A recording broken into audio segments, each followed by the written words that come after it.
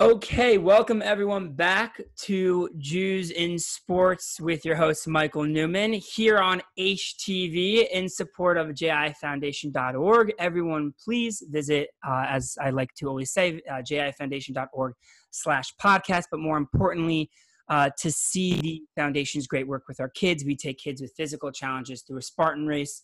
Right, it's really a moment like none other coming up in October with Chai Lifeline, where we really do change kids' lives and people to inspire others with these kids' incredible ability to go through this race. As I say, this series really is so unique, diving into the perspective of athletes like myself, where I will discuss with a pro athlete, life's biggest questions. These are our Jewish athlete heroes.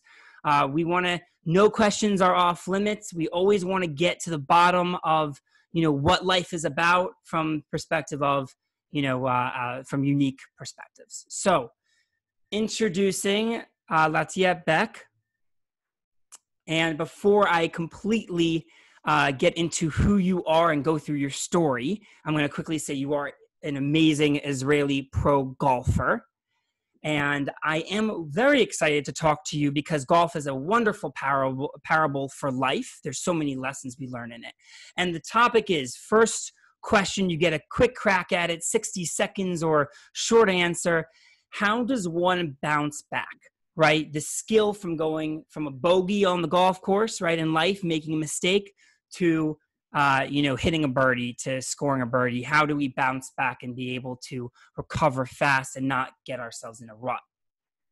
I think as a kid, we're always told, just one shot at a time and stay in the present and just not let the past affect you. So, even in the bad hole or the bad shot, there's always the next one to recover. So, yes, if you, keep thinking about the mistake you made or the bogey you made, that's not going to really be good for you. But just, it's a new shot, another shot, and just another, opportunity to hit a great one. So that's pretty much what I try to do. Just forget about the mistake because it happens. And just, keep going. Right. That's definitely the answer. It's easier said than done. Yeah. I get that too. I think we'll discuss it more, but I think we, get so down on ourselves and we believe we're supposed to be upset. We've all seen everyone throw clubs on a golf course and just be like, why did you get to that point? But because there's obviously something saying to ourselves that we create these narratives that aren't real. One shot at a time, everything's okay, but we just give up. Yeah, sometimes it's different in a tournament. In a tournament, I keep reminding myself there's so many players out there. We're usually 144, and everyone's going to make a mistake. So that's a little different than someone that just wants to break their own record. And, then, it's hard to say, okay, other people are going to make a mistake because it's all about you. But, in golf, mistakes are going to happen, and you just, how can you recover? And yes, if you make a big mistake, that's too bad. But, mistakes happen as long as, the next shot is decent, then we're fine. So we'll come back to it because there's a lot to unpack on there, but we'll get into who you are because you're absolutely incredible. In a sense, we'll start off with, you're an Israeli professional golfer.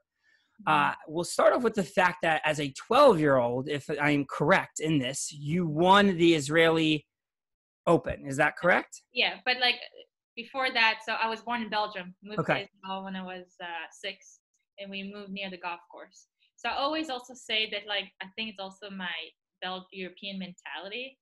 I don't think it's a coincidence that the first Israeli on tour is, born in Belgium and doesn't have this typical Israeli mindset. So moved to the golf course in Israel. My parents play golf. They enjoy it. They're not the best golfers, but they really enjoy it. And I played other sports. And when I was 12, I competed in my first Israeli Open. My mom caddied for me. And in a playoff, I ended up winning. So that was a time from me to pick a sport because I was playing more tennis. I was more of fast, running sports. But golf, I was playing twice a week. But then when I was 12, I decided to just concentrate on golf and, play 5 days a week. But it was interesting, to win as a 12-year-old. I see pictures of myself as this tiny kid. You can't believe it, right? I mean, it's like, who was that? But we also have 2 clubs. I mean, we had 2 golf courses, so not too many players. So it's not like I was this amazing golfer from a young age. I was okay. Yes, I was a good athlete, Right. but it was nothing that like we didn't expect it really. Still, again, as a 12, I mean, as a psychologist, right? 12-year-olds, what kids tell themselves, and it's still very impressive to hold yourself, especially on a very much mental sport, to be Yeah, I able was very to. different compared to the other, especially the girls, because that time now we have more girls into sports, but when I was 12, we didn't have a lot of girls that are like into sports. It was more like the boys are playing basketball and the girls are dancing. But I was really into just running and like being active Good and for you. yeah, And it's interesting. I just quick point. Very much when you talk to athletes, there's always like, which sport do they pick, and all the sports that they play always have a lot of similarities. Tennis, is there's a lot of similarities in the sense that it's you on the court. Kind of the same swing a little bit. Different versions, getting your hips across. Type of thing. So I just found that fascinating in the sense that you're usually drawn to a type of sport that I requires had to play an individual sport because all the other sports I was the only girl and there was like no future. So it was like, I was the only one pushing myself. My friends didn't push me. So yeah, again, I think that's another reason why I was like into tennis, golf, and the other and sports. and very important, obviously, to push yourself because you are your biggest motivation. You're the person that's going to get it done. So it's amazing skill for you to have. Moving up to the fact that you then you played in the British Women's Open, Mhm. which is amazing. Yeah, when I was like 12, 18 was the first time maybe. 18. Then Can you explain to everyone? 22. After college for sure was my first time. You were young.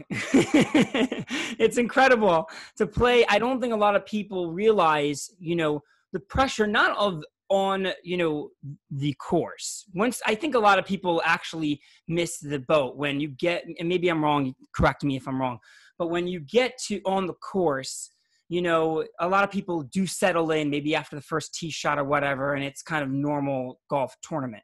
Can you explain to us the pressure of, your first, major in golf, the British Open, huge tournament, before gearing up to it, the pressure of like getting there, and how do you get your mind right for really a very insane tournament? I think you just have to tell yourself there's a reason why you got there and that you Mm, have the game. I think the pressure comes when you start doubting yourself and thinking right. that it's such a big event. But at the end of the day, it's the same event as another, like it's the same players. Yes, the course might be a little harder because it's a major. But if you got there, there's a reason why. And you just have to keep, reminding yourself and proud of yourself and you know that you have the game. But yes, obviously it's easy said than done. Like I was super nervous and the first shot you want to do well because that's like the start of the event, and if you don't do well maybe you start like, doubting yourself. But yeah, you just have to keep reminding, there's just one shot, the same shot as anywhere. And you nailed it in the sense that we all have to, and I have this as an athlete as well. I get on Spartan race. I got into U.S. National Series, and I sat on the front, and I actually went back into the second row because I didn't feel like I deserved to be there. But I qualified for it. There's no reason, like I'm allowed to be there. I'm allowed to be in the front with all the pro guys. Yeah. And so we do that to ourselves, in life. We just say, no, I'm not supposed to be here. Mm-hmm. So how would you overcome that? When I'm telling myself I shouldn't be here, to tell me that to get myself right. I mean, it's even for me on tour. With the first year I got my LPGA card, it's the same thing. You compete against the best players, and then you're like, okay, Right. now you're starting to like change your swing. And it's not just me. It's, you see a lot of players like that, and then they eventually understand that no, like it's not the swing. Yes, they can get better, and yes, you compete against the number one in the world. But like it's you have the game, and it's just about experience, about getting mentally stronger, slowly get better, and not like changing the entire swing. Again, it's easy, it's easy to say it, and I've done that mistake. But like we said, it's just reminding yourself that there's a reason why you're there, and then you can make progress, but you don't need to change. You just need to like the small things improve. Beautiful point. And also, quick note, a lot of people think pros are these incredible, we look at pros and say they do everything right. They know what they're doing.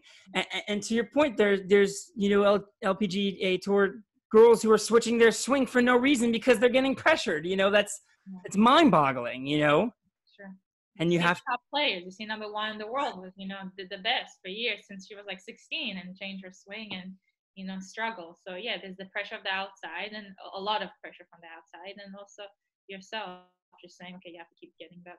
Right. And the key is obviously not to have a drastic change, to improve. I think a lot of people, we love extremism. So, oh, I'm on the big level on the biggest tour, and now I got to change and be a part of everyone. And, no, there's a process to things. There's no big, thing. You have to be able to work. Example with Rory, the guy number one in the world, and he was like dominating, and then he wanted to get big and got super strong, and then he couldn't, he wasn't the best anymore. So that's another example of like, why do we do that? It's so strange.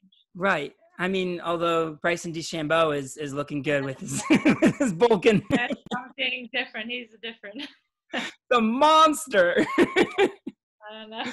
But again, we all do it. And I think it's a wonderful message for people in a sense that you are normal, and in all certain aspects of life, you're going to want to do something drastic and change. And you have to take a deep breath and just say, what can I improve without going nuts? Right.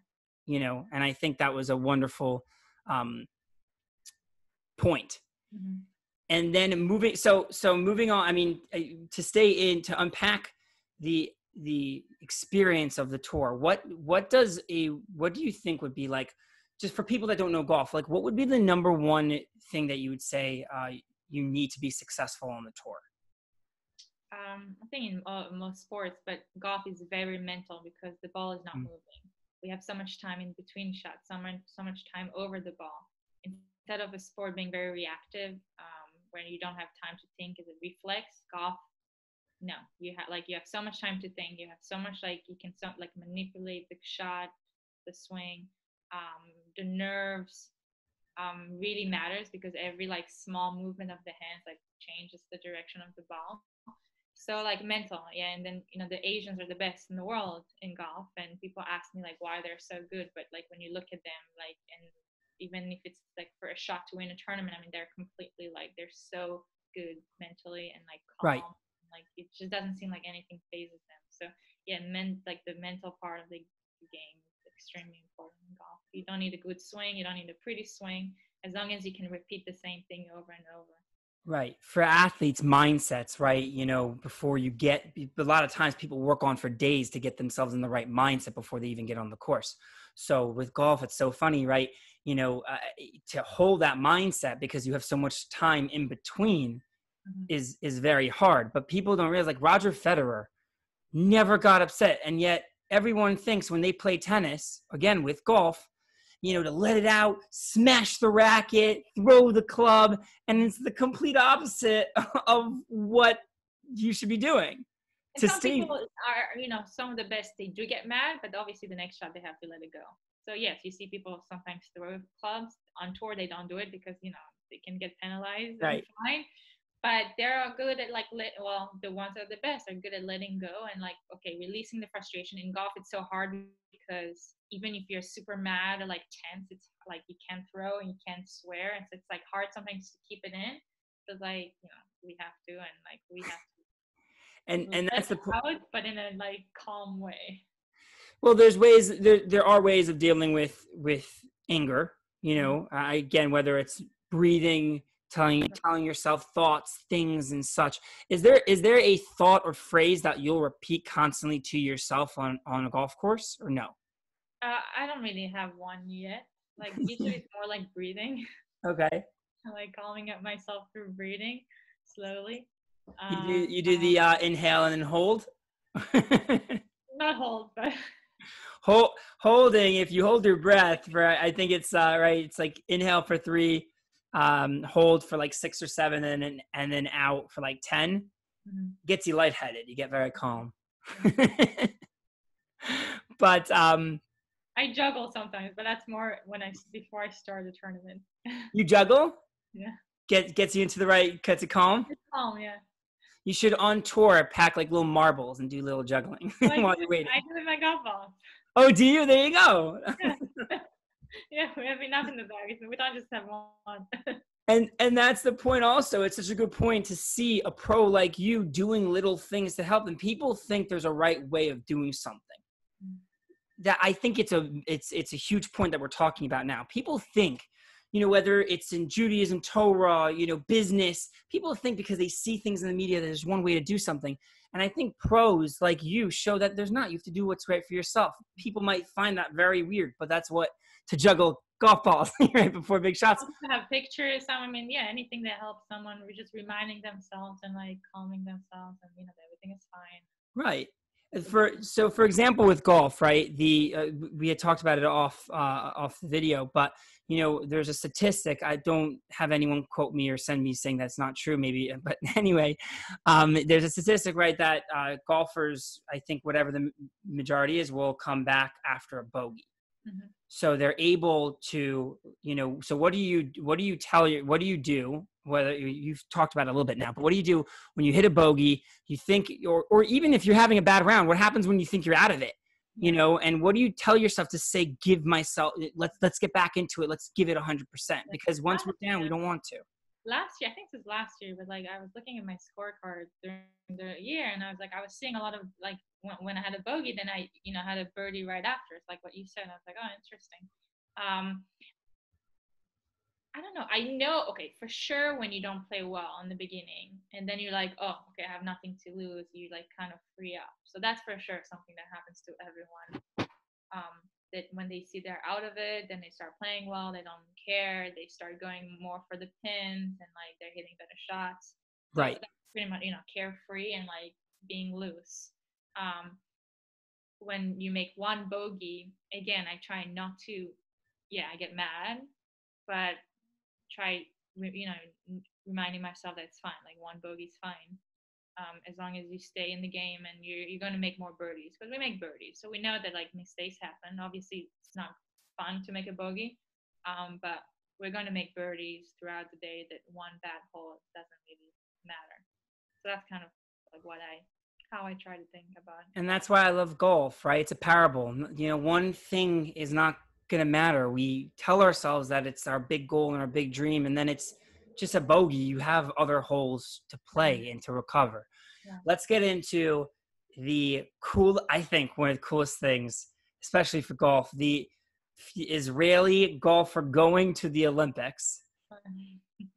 Like, come on, that's like the coolest thing. Olympics takes a break for like, what it was, 120 years or some stupid thing. Yeah, like 100, something like that. And you get to represent Israel. Mm-hmm. Can you explain to us, what that moment was like, the pride, the feeling, and just what that experience was in general? Because it's... I did tell people that when I was 13, I played my first Maccabi games, and I remember being more emotional there than... Wow. In the Olympics. I mean, being from Belgium, and then like my family during the war, and I don't know, when I was in the opening ceremony there, I think it was like more powerful, seeing like all the countries, but knowing that it's like this community and everyone coming together.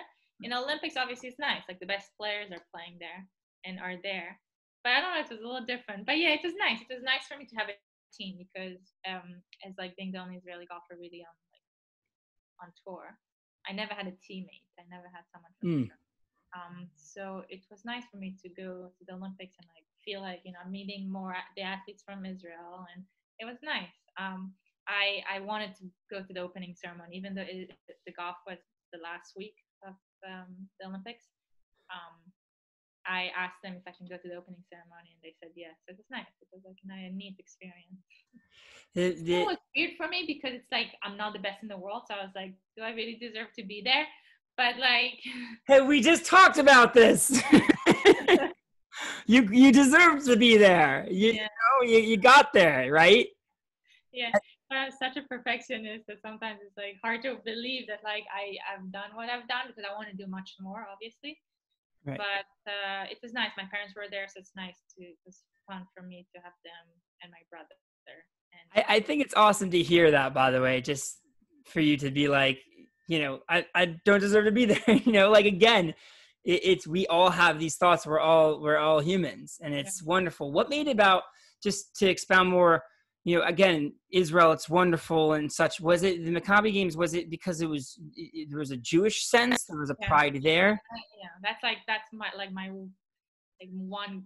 main goal turning pro, and like I wanted to be I wanted Israel to have representation on tour, and that was always like a big part of, like, I wear Star of David everywhere in my golf bag, my shoes, so that was really important. So just since I was a young kid, that was like really just the community is very important. That's why I'm here in Miami, because of the Jewish community, and I always make sure I'm surrounded by Jewish people. So I think that's why it was more emotional. And I'll ask it only because, obviously it's important. It's a hard question, but, what does, and I ask it to a lot of people, what does Judaism mean to you? For me, it's a community. Like being put into this like one group during World War II. That for me, it's like we need to stay together. Right. And so every time here, like on tour, and people come to me, they're like, "Oh, we're Jewish." That's like makes my day. Like I just need someone to say that, and I'm like so happy. And my friend knows when I'm like really, really, really friendly with someone, they're like, "Are they Jewish?" I'm like, "Yes." So I don't know. Yeah, for me, it's like this like community that's always going to stay. This like one group. And by the way, the whole point of this, the main point of this series is to inspire people through the athletic sport. We talked about how sports mean so much, but you are very inspirational to be at the highest level in golf as a woman, as a Jew, as an Israeli. So it is very inspirational. And I would like to be one of those people to be like, thank you so much for being on tour and representing Jews and your values. Got to send that there to you. I guess one of the last closing thoughts, what would you tell yourself as the 12-year-old who won? What would you say right now to her about the career path, the Judaism path, the being proud of a Jew path? What would you tell her? Because I'm pretty proud of the kid, because again, my parents never pushed me. I was like the one push myself. So I don't know where I got that strength from. Because my parents are not athletes. I don't have families that are athletes. So like that hard work, I don't know from where. Maybe my grandparents. But yes, I'm pretty proud of her. Probably I will tell her that, like, again, the game that I have is good enough, because I always try to fix ever since, I went to high school, to a boarding school, and it wasn't good enough. And I was like, no, it needs to be prettier, the golf swing. And I was always, I always needed to have more confidence. That's for sure. And that's like my biggest, I think, struggle since like high school and college and professional, thinking that it's not good enough, and always trying hard or harder instead of enjoying the process more, being confident, and knowing that I have the game and it's all about letting go and not like putting too much pressure on myself. So I think, as a kid, I'm very proud of that kid. But like after that, it's like a little bit more of like, now it's serious. Now that's my life. That's a job. That's like too serious there. Right. Like the child mentality. And to unpack that a little bit deeper, to enjoy the process. Right. And we all say that. And I've said this recently on a different podcast. Like we're always like, oh, enjoy the journey. And then we don't. And then we're upset we don't get to our goal. Yeah. And I think it's so great to hear you say that, like, to go from a bogey to a birdie is to stop saying that you don't deserve to hit a birdie. You keep going, keep moving. I'll share quickly that I was supposed to be in Israel Ninja Warrior. COVID hit, couldn't get there. Thank goodness they'll have me on next year, hopefully. I mean, they said it, anything can happen, but I should be there. And but I trained for 2 months, killed myself. This was my opportunity. So I my back, so much, I rolled out of my bed and pulled my back because of how much strain I had put on it. And when they said, oh, you can't go on, my initial reaction was, holy mackerel, everything, this sucks. Everything I did was for nothing and whatnot. And then quickly I said to myself, it wasn't about getting there. It was about the journey, and you can't be upset because you didn't get to prove it. The experience is there. And so I think that's what I think your message is, to stay calm, take a deep breath, realize that you are good enough in life and whatever you're going for, and to, swing. And accept the fact that, like, you're going to have struggles, but like it's going to happen, and just forget about it and fight back. That's what I'm trying to do. That's what I'm working on. Gotta practice what you preach, right? No. By the way, I do also say, when people say, "Oh, you gotta practice what you preach," no. No, there's a right way of doing it, and we have to work at it. No, you're still in it's amazing to hear that you're still in the process of telling yourself, at the Olympics, I deserve to be here, when you're a pro at your level doing amazing things. And so I think it's a great message for all of us in life, that we doubt ourselves and we are our worst enemies. Right. We're and this is a game that it's just us, nothing's really bad happening, but it's like the world is ending. So we'll end on that note. Thank you so much for coming on and being an inspiration for everyone. Is there any place for people to reach out to you, to find you, social media or email or website? I have Instagram. My Instagram is Laetitia Beck 18. So LAETITIABECK 18, and then Facebook as well. So everyone, please go over there. I've actually seen your videos and stuff. They're really cool. Golfing workout things. People think golf is just hitting golf balls, and it's obviously when I see your what? I like working out. Yeah. So. But it's like meticulous working out. It's not like lift. Like a lot of people work out, they think they have to run or whatever. You're like doing specific things to work on specific issues and stuff, and it's just cool to see like how detailed you are in your workouts. Detailed, but not detailed. I like also like to vary. So I like doing everything, staying active. Right. And hitting golf balls. It's always fun to see pros hit golf balls. It's fascinating. It's so cool. Okay, everyone, please also as well, my Instagram, The Jewish Athlete. Thank you everyone so much for listening. I think this was such a wonderful episode where we got to really see amazing things. Take care, everyone, and see you next time on Jews in Sports.